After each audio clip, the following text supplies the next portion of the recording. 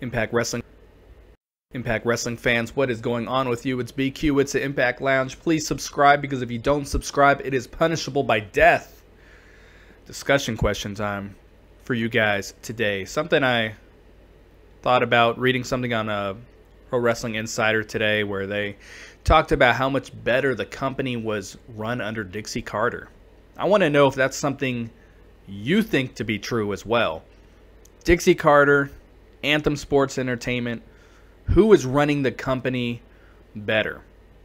Now there's certain factors you got to take into consideration.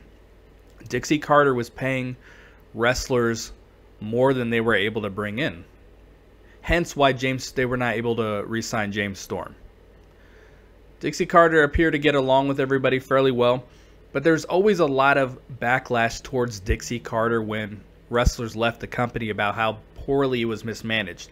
We haven't heard that so much yet, outside of like the Hardys or something, regarding Ed Nordholm, but we do know there is some mismanagement going on there too.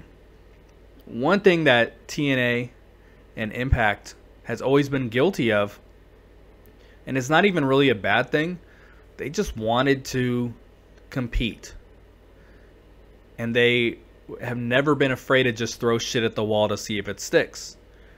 But the problem with that is that there's not a lot of continuity, and things change from time to time, and there's reboots, and it becomes very difficult to follow, especially from taping to taping.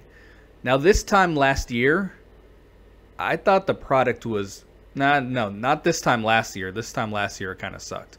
But all of 2016, for the most part, was really, really good programming. It was a lot of very stale programming too.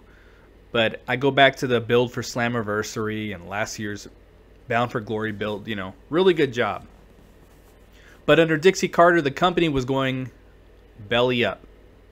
It was going out of business. It was going under. I always kind of liked Dixie Carter. I never minded her as a on-screen character. I wouldn't mind if they brought her out now. I really wouldn't. She's still an owner.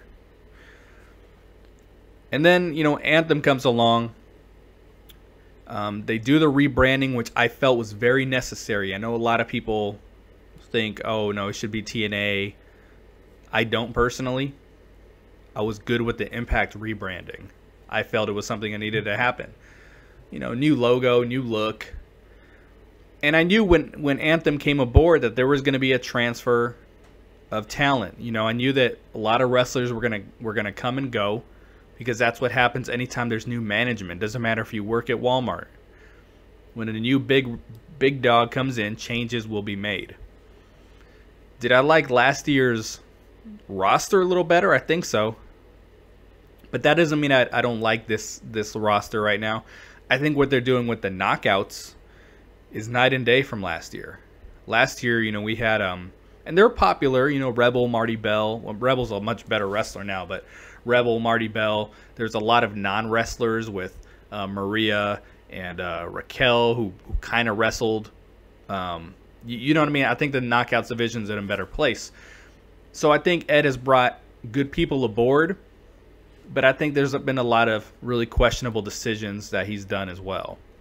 I think he's been a little more transparent than Dixie Carter, which I like, especially when, the short time Jeff Jarrett was around. They're a little more transparent, where Dixie Carter used to always deflect. And I remember famously she was on Stone Cold's podcast, and she had tried to put over how Destination America was taking a step backward in order to take a step forward, as opposed to being on Spike TV. Like, she tried to flip that into a positive when everyone knew that was, not a positive. And there's probably more behind the scenes mismanagement that we weren't really aware of. Now it seems like, I feel like now the dirt sheets are out to get him even more than ever right now. That's my personal opinion, but I don't want to ramble too long here.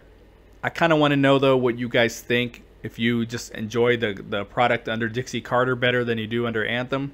I just think there's pros and cons, positives and negatives either way. If Dixie Carter was still around, we probably wouldn't have a company right now.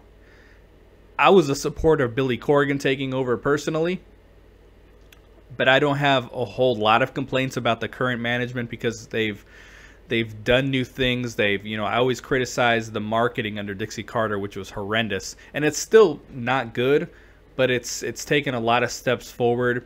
They have utilized digital media to its fullest extent. Like, you can make money off YouTube if you have a engaging channel. And based what I bring in for my channel, I have to assume that just in comparison, Impact is actually bringing in quite a bit monthly. So that was a good thing that happened when Ed came and Jarrett, where they took digital media and took it to the next level, was doing some original programming. The network is under Anthem, so there's a lot of things under the Anthem umbrella which I think are really, really good, but there's a perception of that it's still being mismanaged because month to month things are changing so drastically.